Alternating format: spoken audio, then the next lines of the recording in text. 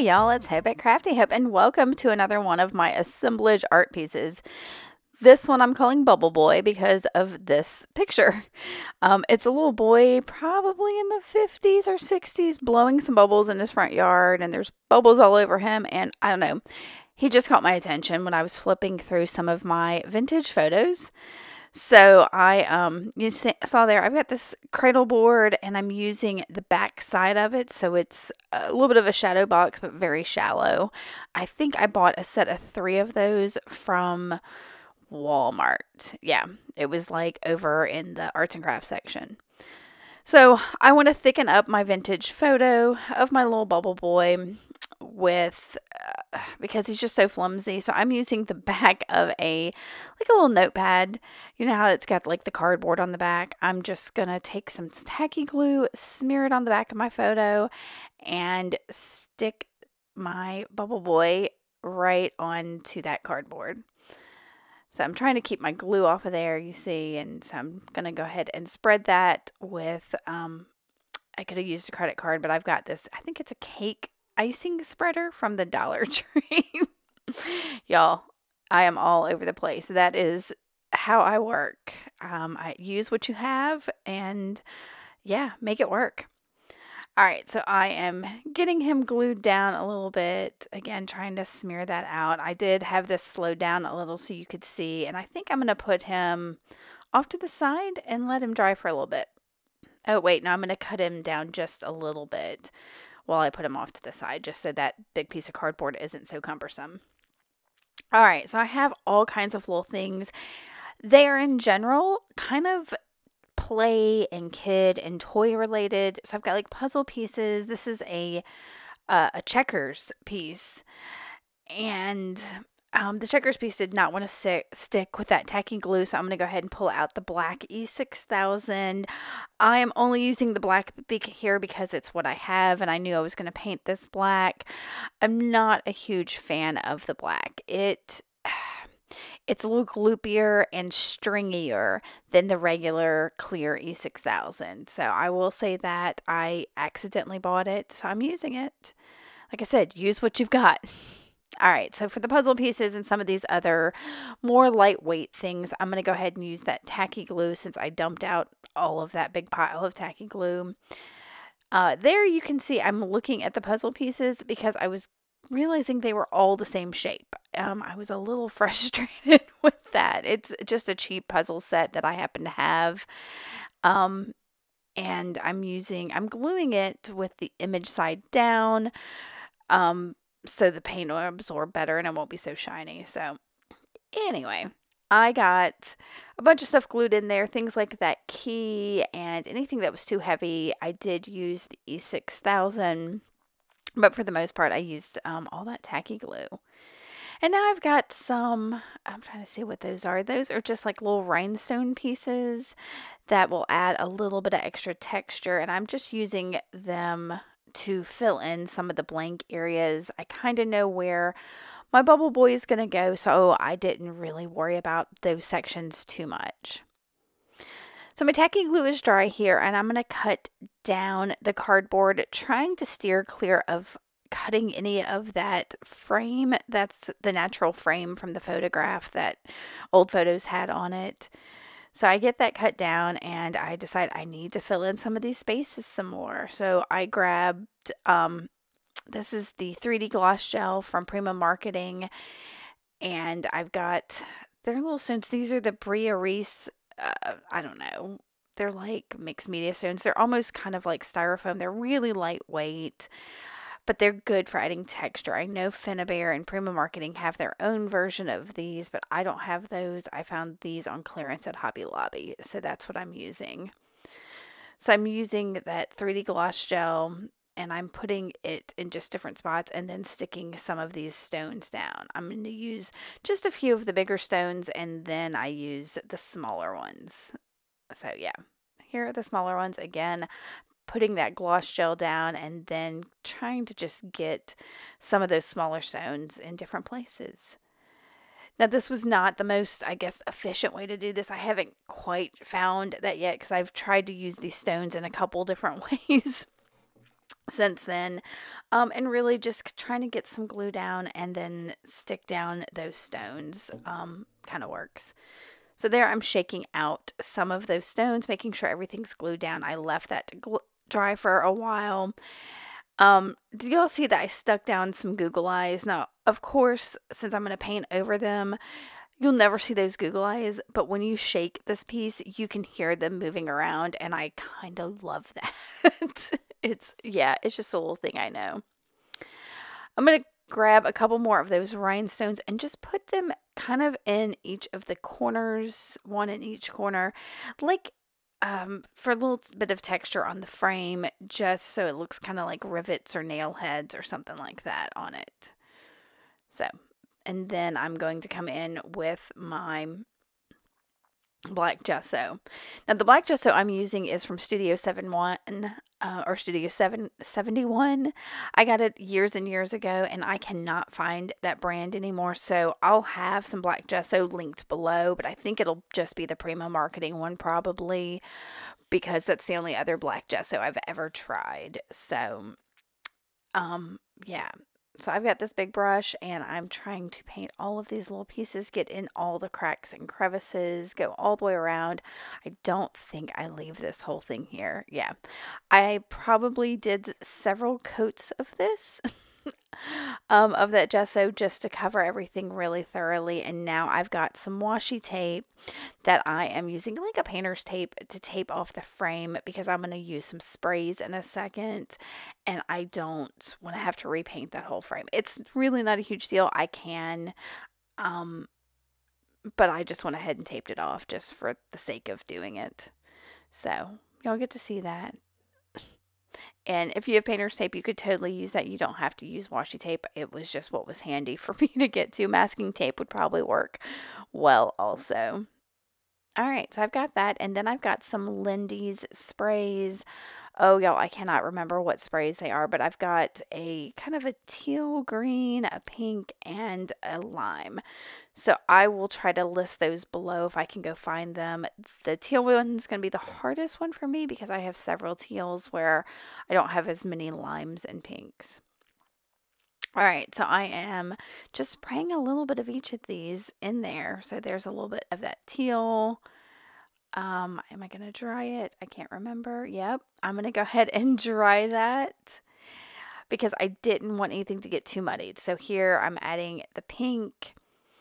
And my idea for this, and y'all, a lot of stuff's going to be added in this because my whole idea for the inside of this is to give that feeling of that like oil slick that you see on a bubble. Do you know what I'm talking about? That like rainbow effect that you get on a bubble. And that's kind of what I wanted to do to go with my little bubble boy. So I've got these three in there. All I've really got is shimmer and not a whole lot of color because, of course, I've got that black background. I could see some of the color in this, but not as much as I really wanted. So I'm going to come in with this Arteza paint in Pearl Arctic Blue. It's a mica paint, so it's got a little bit of shimmer in it, like, you know, like a bubble does. And I'm going to put some down on my, just on my table, because I cover my table with paper and then just use that as my palette. And I'm going to brush off. I'm using a dry brush and I'm brushing off a lot of the color, just leaving a tiny bit. And I'm going to go around inside this whole box to accentuate all the texture of the fun little things I added in there, the toys and puzzle pieces and beads and buttons and keys and stuff you would find in a little boy's pocket, I guess is probably the best way. And, you know, some little stones and yeah, of course I say that, but y'all, I'm the world's worst about having stuff in my pockets too. I pick up things out of parking lots all the time. That's where some of this stuff has come from. So, all right, so I got the blue in there and I'm going to add some of the pink in that. And I think that's like pearl pink is what it is. And I'm doing the same method. I'm, you know, using a mostly dry brush. And here you can see I'm not going over all the areas. I'm really just trying to add little touches of pink in here. Again, trying to get that bubble effect, wanting wanting some shimmer. I'm just giving y'all a peek at what I did because, yeah, this goes through a lot. It goes through a lot because I wanted to really bring out the idea of the bubble in this, but I was struggling with the best way to do it. So here's how I do it. All right, so I still wasn't too happy. It was too shimmery, too shiny, too pink and all of that. So I've got just some Payne's Gray acrylic paint, no shimmer, no nothing, and I'm going to go over a bunch of this with it to push back that shiny, shiny shimmer because it just, yeah, it was, the mica was great, the spray was great, but that's a lot of mica, that's a lot of sparkle, and I didn't want it anymore. So I'm going to push it back with the Payne's Gray. I could have used, I guess, more of the black, but I really wanted to continue to try to bring a little blue in there. All right, this is, oh, I can't remember. It's Dragonfly Glaze, which also has a little bit of a shimmer to it. And I've got a really fluffy brush there, and I'm going over all of that. Now, the instructions on this say to give, I think, a couple hours between coats, to use many, many coats of it. I'm not going to do that. I'm putting it on there pretty wet, and I know I did one coat. I might have done two, but I didn't do a whole lot. This doesn't add a whole lot to it. I'm still struggling. So I've got this turquoise satin, what is it, Art Alchemy wax that I'm going to go over this. Again, it's got the blue in it. It's going to add some more shimmer. And y'all, I'm sorry you're having to watch this, but I was trying everything I could to really get that bubble effect I want. And all those layers are there. You can see them in the end and little bits and pieces because you can still see some of that sparkle that's in, I don't know, y'all. This assemblage project for me has been all about experimenting and trying new things and seeing what happens. So I've put that aside to dry with the wax on it, and I've pulled out some acrylic paint, and I've got these little, I don't even know what they're called. They're from Tim Holtz. I've bought at least 2 packs of them on clearance, and I have got like a blue, a pink, and a yellow, and maybe, I don't know. I'm going to play with some not acrylic inks, alcohol inks, and some alcohol. Yep, there's my little dropper of alcohol, and you can see my Q-tips there are already messed up because I've been playing with this for a while, trying to figure out how to do it. If I don't like it, I can use the alcohol to just rinse off those alcohol inks. And I'm using the dirty Q-tips and just really getting colors and spots I want, trying to make these little gems look like bubbles, look like that little oil slick on there. So I'm showing y'all what I'm doing, but it's, it's one of those things that, again, I really was just playing around, seeing if I could get them to be kind of cool.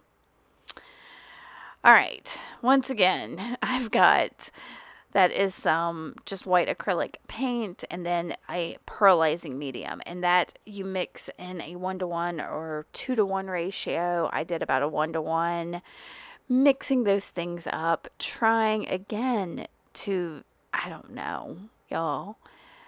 Like I said, this was a big old struggle bus for me. So I'm doing what I've been doing, which is using a pretty dry brush. And since that stuff is so wet, I think I went ahead and brought in the paper towel. But I wanted to, the texture of all of that was disappearing, even with everything I had put on there. So I decided to bring the white in. I've done this on a couple other things that you'll probably see in the future. But do you see how some of those other, with that pearlizing medium and everything, that some of those colors have been brought back up? Yeah, that works great.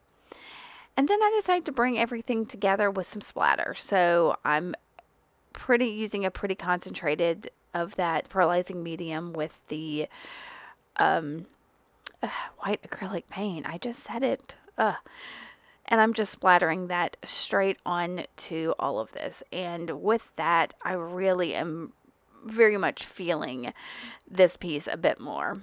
So I've got my E6000. This is just the white, and I'm gluing down not only 3 of those Tim Holtz little sparkle things, but I've also got some beads that have like an AB Aurora Borealis finish on them. They're plastic beads. And I'm just sticking those down along with my little Tim Holtz gems with the E6000. Because they look like, that all feels like bubbles to me in different sizes. And so it's kind of coming from my dude.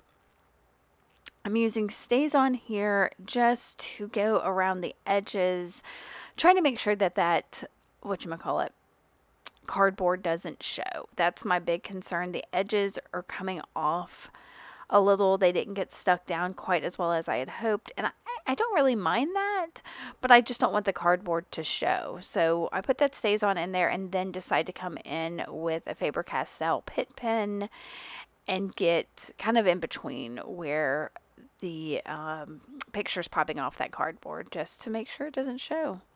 And now here's the big reveal. I'm going to peel up my washi tape here, and I will tell you the inside, you can see little dabs of some of the paint and sprays and everything that are on the inside of the frame. And I'm going to, yeah, at this point, yeah, I haven't stuck my little dude down yet. So I'm going to go ahead. I knew where the highest points were back there. You can kind of see them, some of the beads and things that are the high points, and that's where I put my glue rather than sticking the glue all over the whole back of that picture. And then I grab my black gesso and I'm going to touch up the inside of the frame where those, you can see some of the white, some of the splatter, some of the sprays, all of that. And it just, and also, yeah, just some of the frame needed to be touched up a little bit. I didn't want that to be a distraction from everything that's going on the inside of this shadow box. And no, I think that's just about it for this assemblage. I'm sorry it was such a wild ride. I encourage you to experiment with your materials and supplies and see what kind of different things you can come up with, because I didn't know what was going to happen, but I finally got there. Just keep on playing, keep pushing at it, push it back, pull it forward, whatever you've got to do. All right, if y'all have any questions for me, don't hesitate to ask. If you like this, make sure to give me a thumbs up and subscribe. And thank you so much for watching. Come back another time and see what else I've got going on. All right, y'all. Bye.